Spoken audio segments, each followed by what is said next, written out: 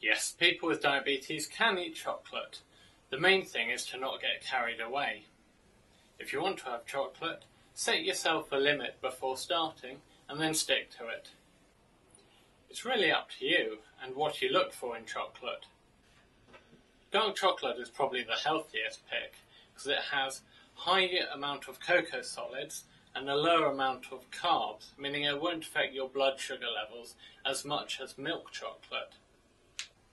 Milk chocolate tends to be more sugary than dark chocolate, but some people prefer the taste of it, so as long as you're sticking to a limit, then it's fine.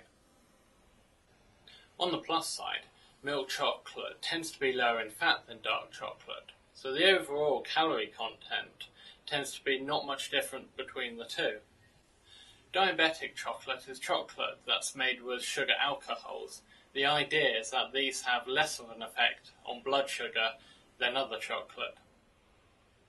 You'll tend to find that either diabetic chocolate doesn't taste so nice, or if it does taste as good, it tends to be more expensive.